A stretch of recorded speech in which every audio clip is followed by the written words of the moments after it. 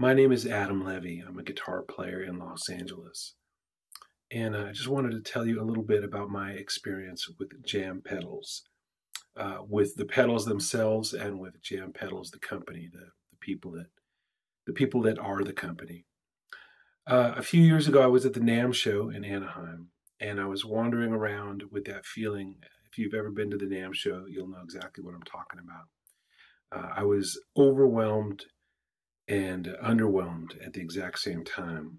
So much going on, so much information and stimulation, and yet nothing was really feeling special to me.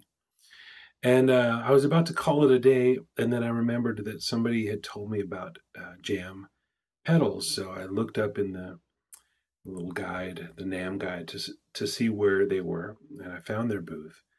And right away, I felt like I had found kindred spirits. The guys that were at the booth, Giannis and Emmanuel, both of those guys just were very welcoming. They didn't have any idea who I was, or I didn't really. I just walked up and somebody was playing guitar, and I waited a while, and I asked if I could play, and they said sure. They handed me a guitar. They let me play, and I just loved that. There was no who are you or any of that kind of thing. They just were very open to anybody who might walk up and be curious. And that same quality I found in the pedals themselves. They look really cool, and yet they're unintimidating. Most of them just have two or three knobs. Some just have one knob. So I thought, well, this is cool. I don't need to read any instruction manuals or scroll through menus or anything like that. Everything's right on the face of the pedal.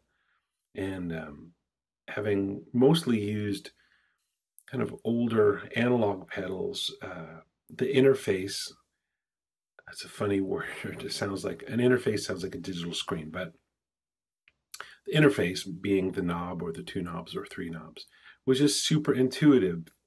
You could just reach and start turning knobs and dial up sounds very quickly. And I just loved that every pedal of theirs that I tried, it still sounded like me playing the guitar. Wasn't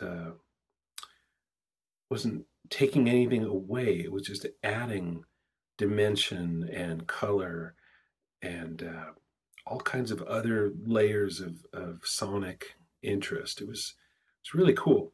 So after that initial meeting, I wound up hanging out with those guys. We had some food in LA. I went to Greece. We had some more food. I got to play at the grand opening of their workshop in Athens. And so now we have a great relationship, and I love the pedals, and I love the people behind the pedals. I've got lots of jam pedals in my collection. I'll tell you about two in particular that I really love, that I use all the time. One is the waterfall, which it's a chorus pedal. I don't much use it as a chorus pedal. Sometimes I do, but I usually switch it into the vibrato mode and just get this really warbly, almost like warped record kind of feeling. It's a super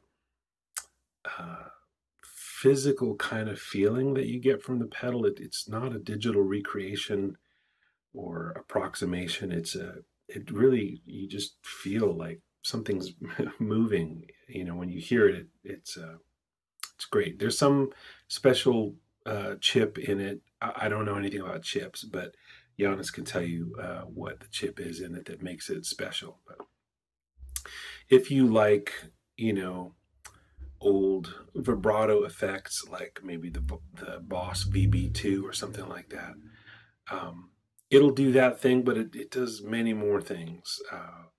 So that's kind of my secret weapon. My pedal board is always in flux, but as I move different overdrives and delays and compressors and stuff on and off the board. The one constant is the Jam Pedals waterfall. It's really cool. The other pedal that I use all the time is the Delay Llama, not the Plus or the Deluxe, or I'm not even sure what they call it, but just the original three knob Delay Llama. Um, it just sounds incredible. It does. It makes a delay sound. That's a given. Any delay pedal will give you echo repeats. That's what they do. But if you want one that sounds really juicy, like really sounds like tape echo, it's responsive to your playing, and there's not a bad sound in the box. You just dial the knobs any way you like, and if there's a bad sound, I haven't found it. It's a really wonderful pedal. I did a whole tour this summer where I only used one pedal the whole tour, and that was the pedal. So I didn't bring a pedal board.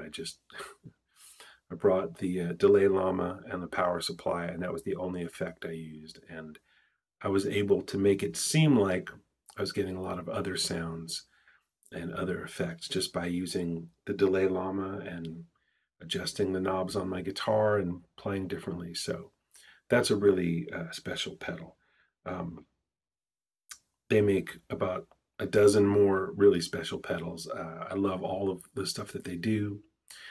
And I don't know, if you're thinking about trying some new pedals, Jam Pedals is the best place to start, whether you're at the NAMM show or just shopping or hanging out, whatever you're doing.